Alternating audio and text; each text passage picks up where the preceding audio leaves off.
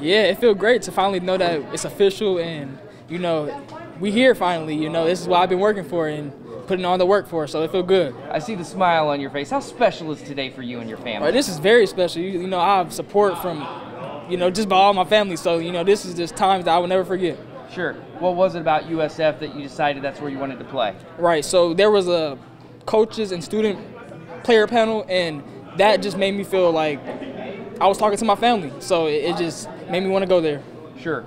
It takes a lot of hard work to play college football. Just talk about the last couple years for you and just putting the work in, the grind that is high school football that ultimately leads you to college football as well. No doubt, no doubt. I had injuries, so just coming back from those injuries and being able to just help my guys get the win and put in the work, so I know that I can do it, and I'm ready for it.